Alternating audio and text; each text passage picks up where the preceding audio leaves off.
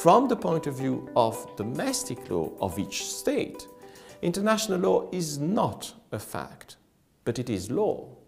And this is simply because states participate in the creation of rules of international law through their organs and according to their respective constitutions. It would be ridiculous from the point of view of every state to consider that the rules of international law the state helped to develop would simply be facts and not rules of international law. After all, the state wanted those rules to exist as rules of international law, and the state knows very well that if it decides to be bound by them, it will have no legal choice but to comply with them under international law. However, if international law is law from the perspective of domestic law, it is law that is part of domestic law, or is it law that remains separate from domestic law? Those are two ways of looking at international law as law. From the perspective of domestic law, either you consider that international law and domestic law form together one unified legal order, as it were, that international law is part of domestic law automatically, and that it prevails over domestic law in case of conflict. And that view is called monism. Or you consider that international law is law, but that it remains distinct from domestic law, that they both exist as law, but that international law remains separate from domestic law and only penetrates domestic law and interacts with it according to the conditions laid out in domestic law itself. And that second conception is called dualism.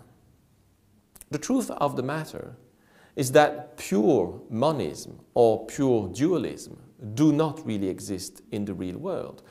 True, some states are more monist or more dualist than others, but each rather monist state has a dose of dualism, and each rather dualist state has a dose of monism. And for instance, and I'm sorry to refer to an example I'm more familiar with, for instance, Belgium is traditionally considered as a rather monist state, but treaties do not penetrate the domestic Belgian legal order without being approved by the parliament, which is an element of dualism.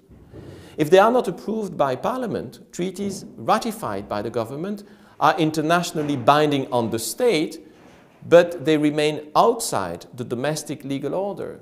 They have no effect in Belgium and cannot be applied by the Belgian courts. And to take the United Kingdom, which is traditionally considered as a dualist state, in the United Kingdom, as in most states, it is said that customary international law is part of the law of the land. In other words, that customary international law applies in England, in English law, and is a source of law in English law. And that's an element of monism. Now, this diversity points to something which is essential. International law does not compel states to be monist, and it does not prohibit them to be dualists. Actually, there is no rule of international law on the matter, and states remain absolutely free in that regard. Of course, if a state decides to adopt a rather monist approach of its relationship with international law, and if it decides also that in case of conflict between domestic law and international law, the latter shall prevail, then that state is statistically less likely of being found in breach of international law. But the state is perfectly free to prefer to stick with a dualist approach, even at the risk of being more often found guilty at the international level of being in violation of its international law obligations. But the state may prefer to see its constitution or its laws prevail over its international law commitments.